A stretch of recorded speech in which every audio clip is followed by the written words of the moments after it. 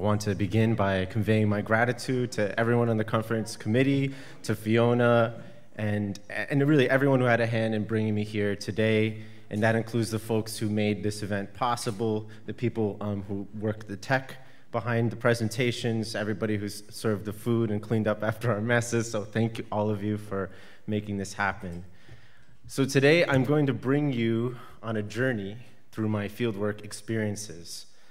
And the road will be a bit arduous, but I promise that there is light at the end. This is going to be challenging, but it's not going to be like one of those archival escape rooms that I heard about earlier. It'd probably be more like the Lego workshop, where we're kind of thinking together and building ideas and exchanging possibilities. So I invite you to hop in the car and join me as we head to Puerto Rico. It's December 1st, 2020. I'm driving my car along Highway 10 through the Karst Mountains of Puerto Rico en route to the Arecibo Ionosphere Observatory, one of many field sites of my dissertation research. I was scheduled to tour the facility's unique data center, which is housed in a Faraday cage to minimize radio frequency interference, or RFI, created by computers and other equipment. The radio frequency sensitivity is such that even cell phones are not permitted within the premises because they might interfere with the crucial broadcast equipment involved in research projects like SETI, the Search for Extraterrestrial Intelligence. But as I descended into the Karst Valley landscape where the facility is housed, I received a phone call informing me that the unthinkable happened.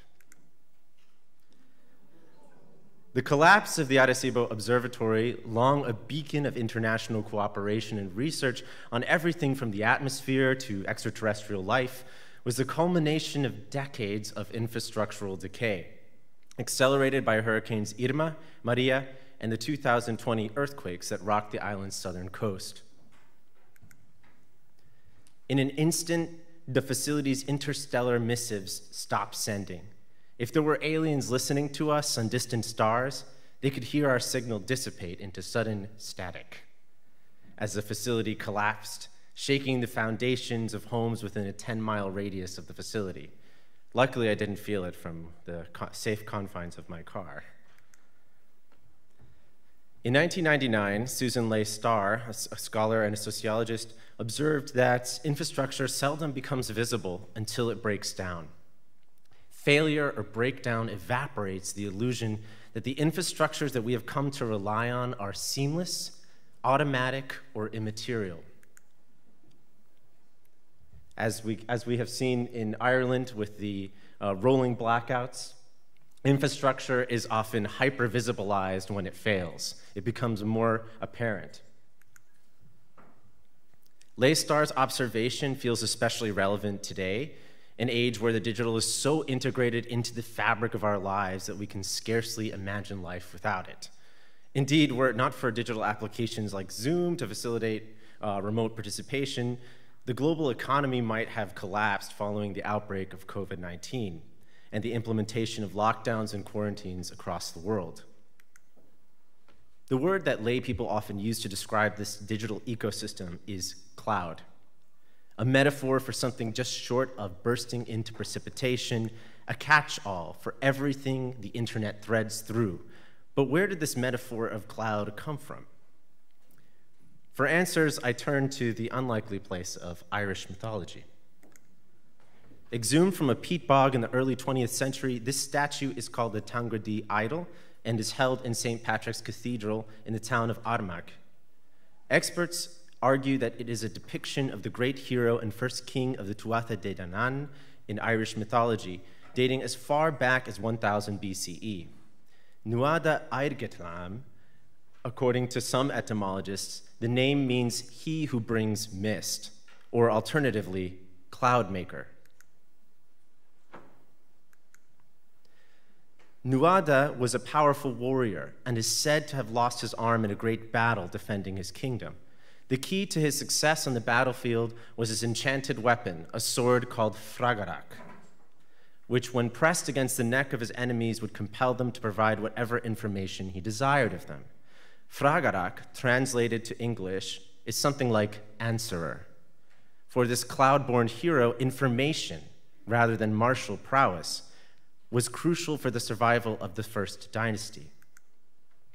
Today, we don't need to wield the answerer to acquire information because the cloud provides that which we are seeking. All we have to do is ask it, and it will provide the information we request, write symphonies, generate paintings, or narrate our personal histories with a penchant for exaggeration and fabulation that makes the most outlandish hero myths sound reasonable. The tangle of infrastructures we call cloud is a fiction of convenience without consequence, a fantasy of infinite space and immateriality obscured by the labyrinth of fiber optics, data centers, cellular towers, satellites, and computers that stitch it together at the speed of light. As this artistic rendering illustrates, cloud is nebulous, defined, and nearly impossible to imagine because where it begins and where it ends is unclear. It is in our homes, on our screens, above our heads, and below our feet. I define cloud as a global network of remote computational power and storage capacity, a nesting of infrastructures that includes fiber optics, data centers, satellites, cell towers, and our personal devices. But there's more to the cloud than the gadgets that make it up. Digital application hiccups like the one depicted here with the message server unavailable that I'm sure everybody here has seen remind us that as sophisticated as these systems are, they are imperfect, contingent, and fragile. But for me, as an anthropologist of the cloud, these moments of rupture are interesting because they reinforce the idea that technology is relentlessly human. For every server timed out message you receive, there is a human story, a story of human beings doing their best and stumbling along the way, a story of machines and their maintainers. There are people in the cloud.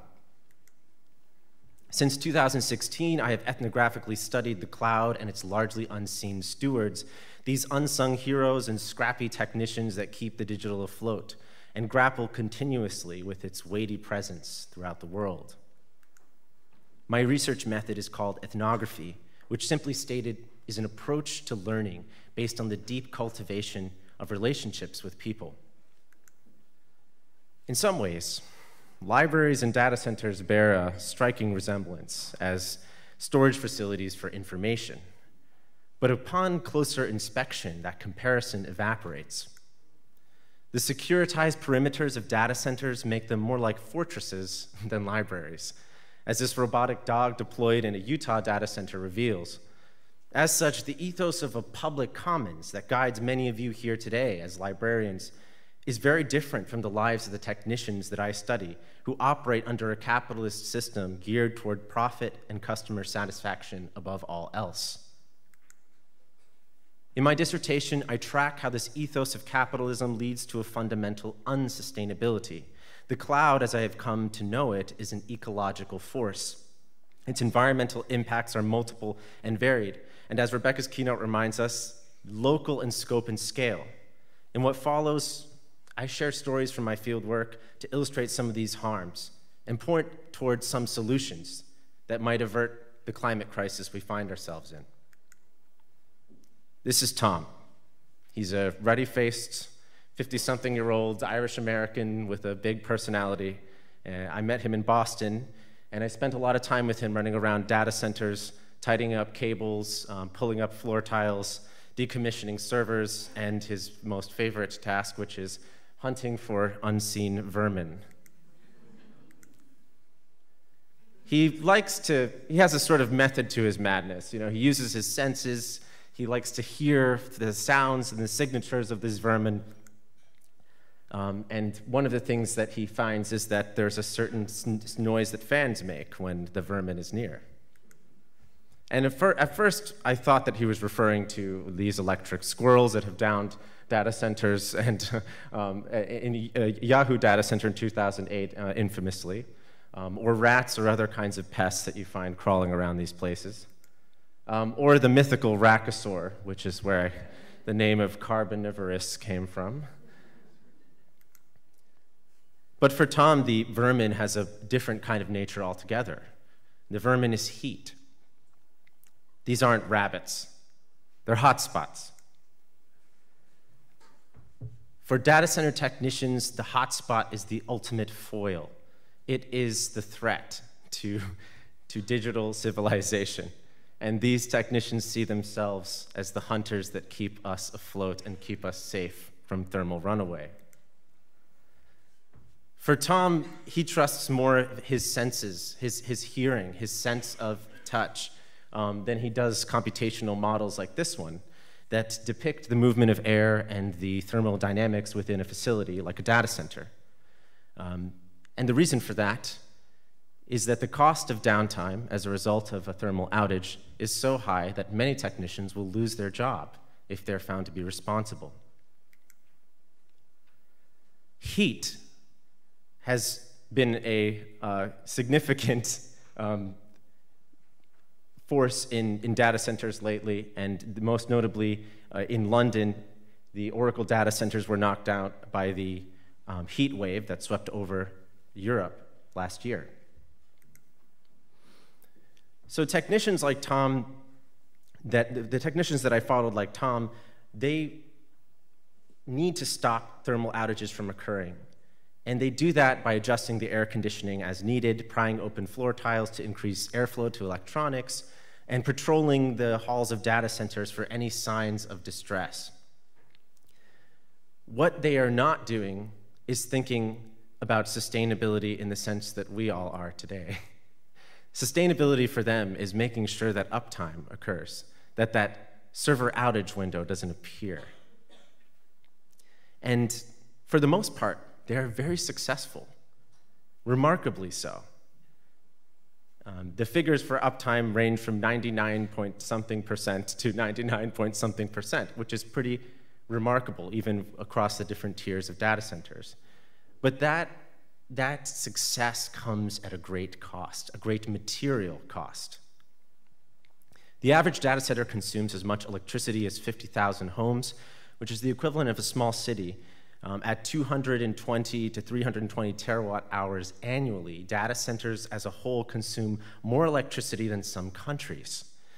Data centers and their transmission networks, and really everything that's connected to the what we call ICTs, emit what's the equivalent of 1.5% to 2% of global greenhouse gas emissions per the International Energy Agency. The reason for this is that most of the electricity drawn by the cloud services and data centers and computers comes from electricity that is sourced from fossil fuels. Every day, 70% of the world's internet traffic passes through Loudoun County, Virginia, a place nicknamed Data Center Alley, because it is the world's largest cluster of data centers and among the least sustainable. While many data center companies and big tech companies have pledged to decarbonize their data center operations by as soon as 2025 or 2030, in some instance, Dominion Energy, the regional electricity provider for this particular region, continues to invest in fossil fuel pipelines and fracked gas to generate electricity, rather than committing to renewables on the scale necessary for total decarbonization, per the UN IPCC guidelines. One solution that folks have explored in this industry is harnessing the planet as a kind of natural cooling system. Media scholar Asta Vanderoe calls this infrastructuring the air. We've seen this here in Ireland and in places not so far, in Iceland and Nordic countries, where the year-round cool climate is used as a kind of natural air conditioner for computing. The idea is that we could achieve a lower carbon footprint by kind of taking advantage of the natural affordances of the planet. But due to signal latency issues and limited grid capacities, moving the cloud to Iceland is not really possible on the scale of the global storage needs. And another way that data center companies can achieve to reduce their carbon footprint is by offsetting. And in this case, that offsetting can be quite literal.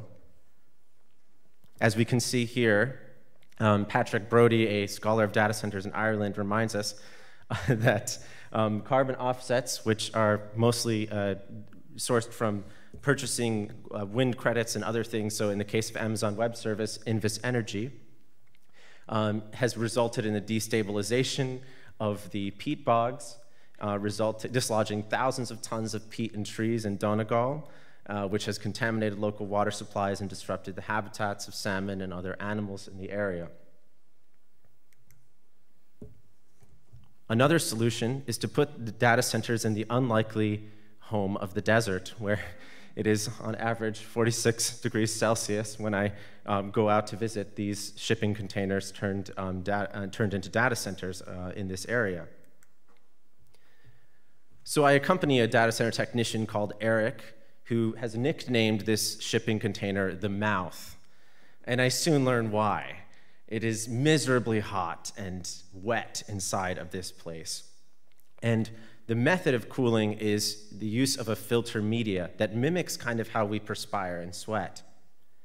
It maximizes cooling efficiency, as depicted here, through these foamy-like material that perspire and cool evaporatively or adiabatically to more energy efficiently cool the data center.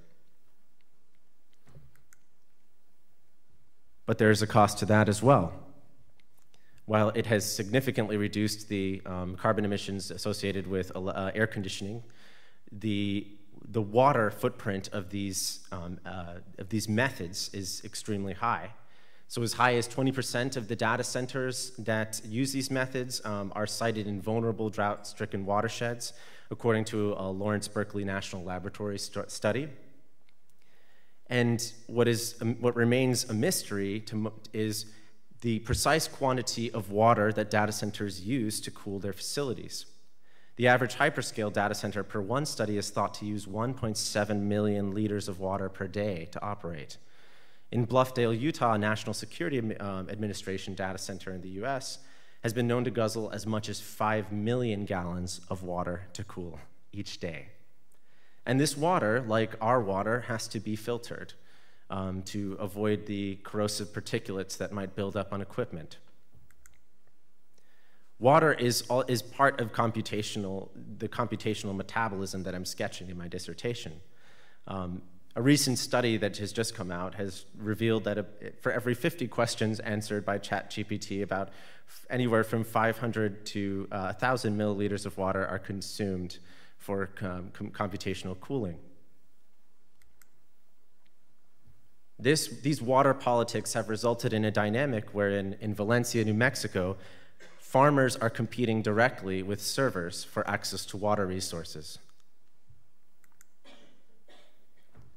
In this same region of Chandler, Arizona, I spent a year interviewing residents who were terrorized by the hum of data centers in their neighborhoods.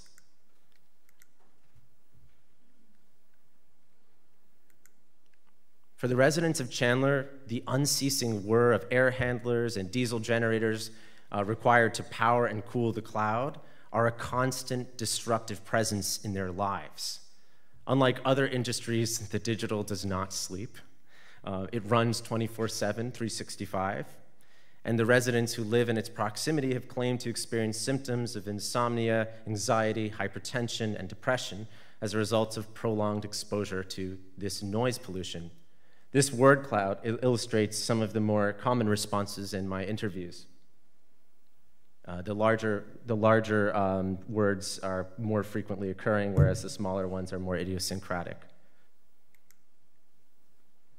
This issue is not confined to Chandler, Arizona. It's spreading throughout the US to parts of Appalachia, Chicago, and Northern Virginia, where residents are increasingly becoming organized to protest data center noise and oppose the construction of new facilities.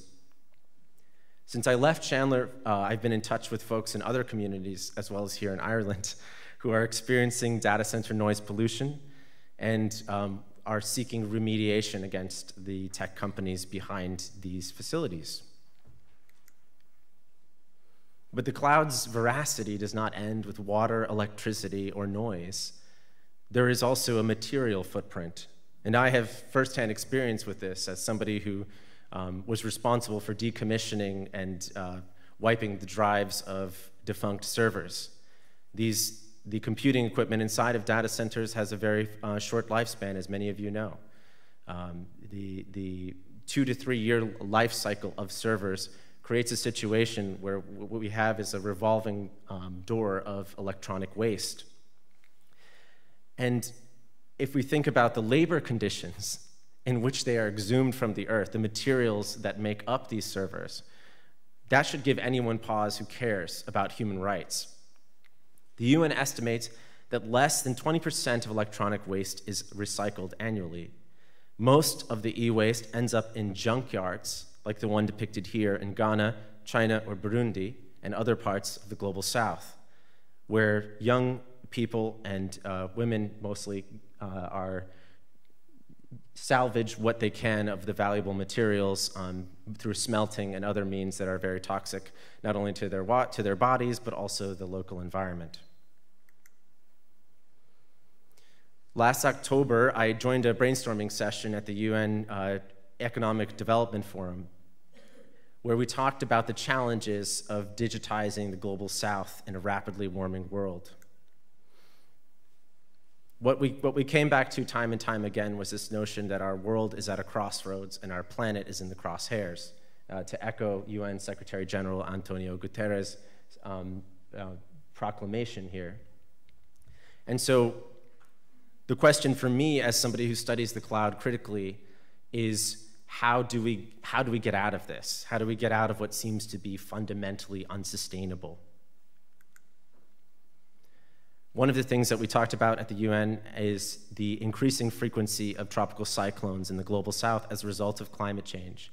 And as we know, 92% of the excess emissions per the UN IPCC report can be attributed to the global north. And so there's a sort of irony wherein the global north is responsible for most of the planetary damage, and yet the global south and the tropical belt are experiencing the brunt of its effects. In the 19th century, social theorist Karl Marx famously coined the term metabolic rift to describe the fundamental unsustainability of capitalism as evidenced by rapid soil depletion from profit-driven agroeconomics. In the same way, I try to think about the cloud as a kind of metabolic rift. So how do we get beyond that? How do we get past it?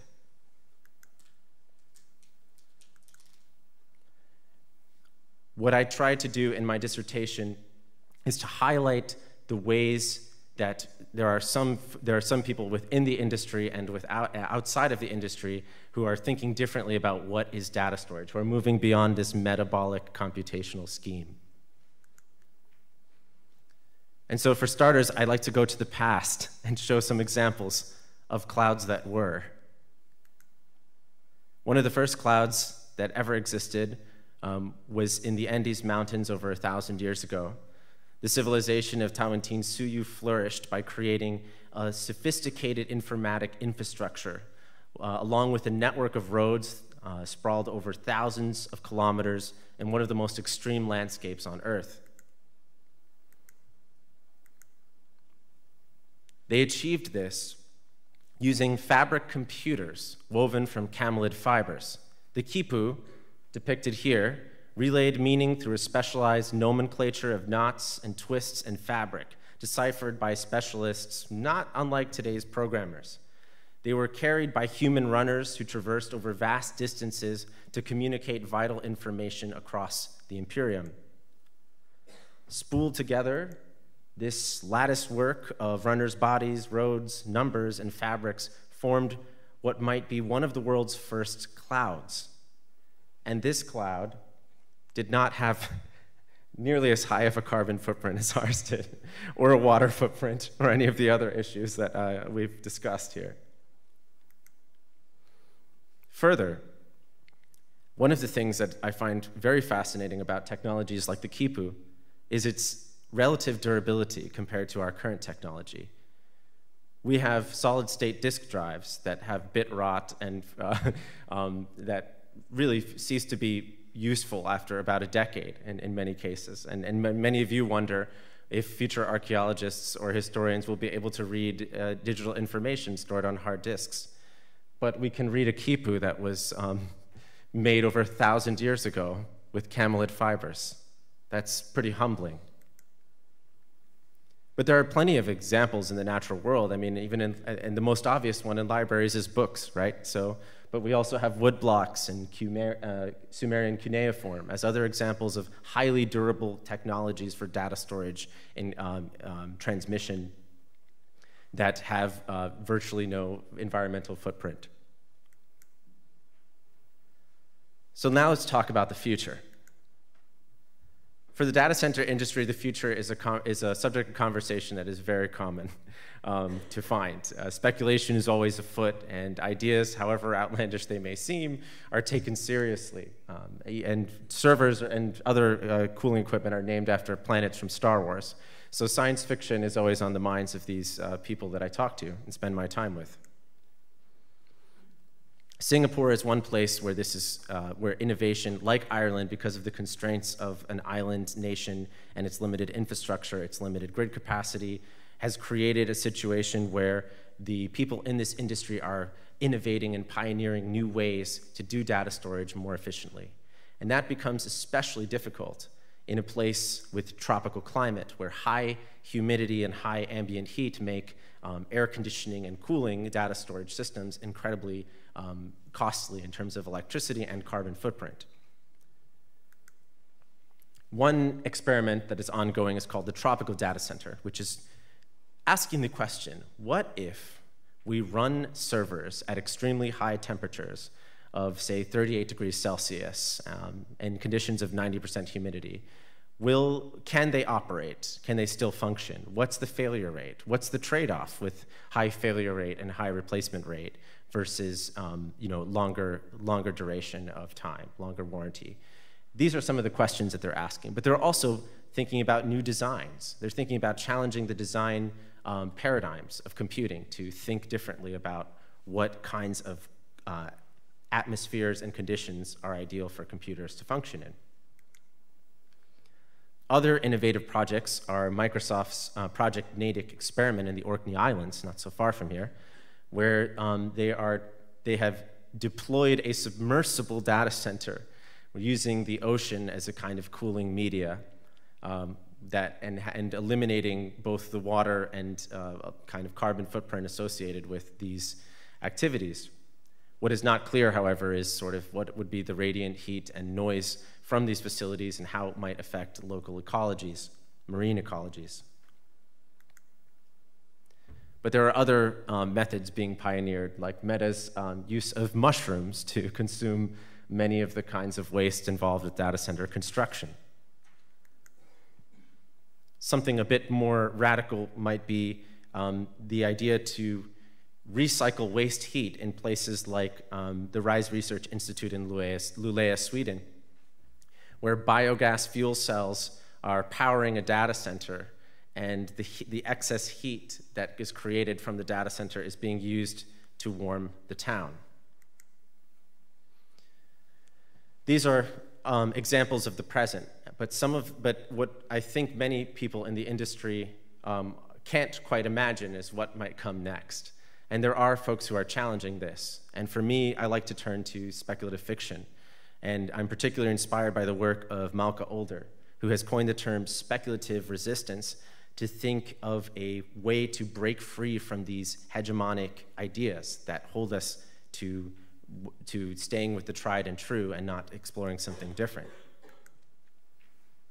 So over the last decade, a movement of artists, writers, designers, and futurists are using speculative fiction to imagine a world that is better than the one that we have. It's called solarpunk, and it's named for its colorful aesthetic, its commitment to sustainable energy futures, and it's also premised on this radical notion that to imagine anything but a dystopia in our rapidly warming world is a radical and political act. So these days you hear a lot about the Internet of Things, but I'd like to hear a little bit more about the Internet of Plants. So let us consider a future where data is grown So instead of servers, living tissues might be the surfaces on which our data is grafted. Strings of ACTGs instead of ones and zeros. Like the threads of the quipu, life's most basic filaments might be twined with the code of our digital heritage. In such a world, you may be your own data steward, a gardener tending to crops that are like memory. Media theorist Mel Hagan calls this coming era of biological and molecular data storage genomic media. One project that concretely tries to explore this is the Grow Your Own Cloud. It's a marriage of engineering and artistic practice that explores the use of living plant tissues as storage devices. Moreover, the project also invites us to think differently about the relationship between the cloud and what we call the digital commons, right? So if we think about the history of the internet as a kind of place, a utopic place of information sharing, not unlike the library as a kind of open place devoted to access, and this is a way to kind of come back to that. Instead of storing your data in a fortress at or removed from your immediate surroundings, there could be a future where you can store some of your data, perhaps, in living tissues or in molecules that you can then actually have control over. And unlike the cloud that we have today, molecular data storage does not have nearly the same kinds of ecological requirements in terms of carbon footprint and so forth. The literal crops are a different story, but the basic technology of molecular data storage is something that is actively in development and people are entertaining and exploring today. And so I want to close by inviting you all to kind of think with me about what the challenge that we are facing, as Rebecca identified yesterday in her keynote. The challenge that we are facing with climate change is severe and it affects us all. And the way to get out of it is to not do more of the same, but to explore new ideas. We have to overcome what I identify as a deficit of imagination in our practices, and in our politics, and in our ways of thinking about what information ecologies are. And I think all of you are at the forefront of that, in that the library has always historically been a place of shared knowledge, of shared resources, the sharing of resources, the pooling of resources for public good. And so what I hope that you take away from this talk is that the cloud is very much not a library, but maybe it could be. And what would that mean for us? Thank you.